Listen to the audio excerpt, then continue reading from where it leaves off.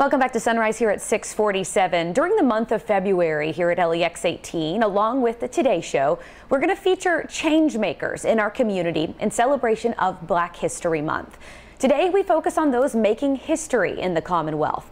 LEX 18's Dia Davidson brings us this conversation on making history with her one-on-one interview with Attorney General Daniel Cameron. As we begin the month of February and, of course, the celebration of African American History Month, we're talking about history makers.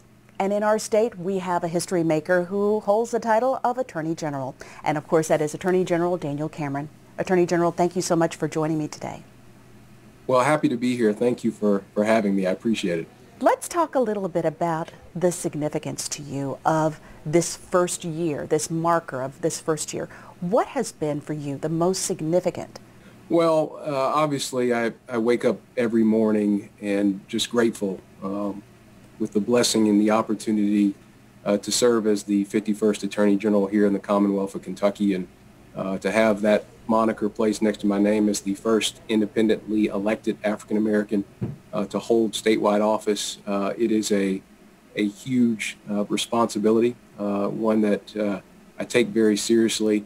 And this past year was a year of a great challenge, and but also great opportunity. 2020 was a year of testing, but what I've hoped people will see is that in this role, we are always going to be responsible to the law and to the facts. But Attorney General, with all due respect, that is the one thing that especially the African American community feels that you have not fulfilled for them.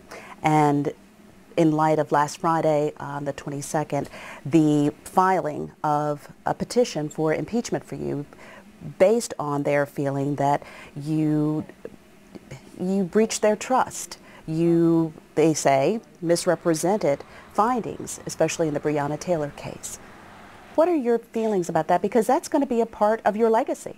Well, look, I'm confident in the team that we had working with the grand jury, the presentation of the evidence that was put forth to the grand jury. Again, I understand that on these high-profile matters, that there will never be 100% agreement when those decisions are made, and I take full responsibility for those decisions. But my responsibility, as I've said from the very beginning, is to the law, and make no mistake about it. And I've said this from the beginning, that what happened in the early morning hours of March 13th was a tragedy. And sometimes our law is inadequate to address a tragedy. But I'm confident in the presentation to the grand jury and confident of the recommendations that our team made. There are so many little boys and little girls in the Commonwealth, teenagers, boys and girls, black and white and everything in between, who are looking at you and watching you as a role model.